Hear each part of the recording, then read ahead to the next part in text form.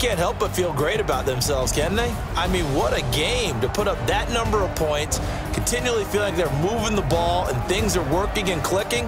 They think that they can bottle this and carry it with them. And as an offensive coordinator, you just don't think you can do anything wrong. Whatever you call, run, pass, it's all going to work. That's called being in the zone.